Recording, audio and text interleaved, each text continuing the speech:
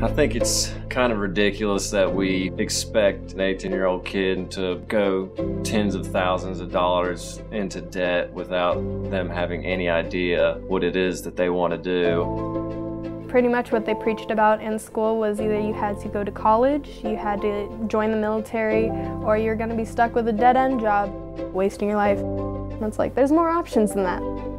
I thought my interest was into like studying human behavior, but there's a lot more school and I need to start making money. I don't want to feel like I'm stuck in one place. For a lot of us, a four-year degree is just not feasible. I'm ready to do some interviews and just see what all these veterans of the skilled trades have to say.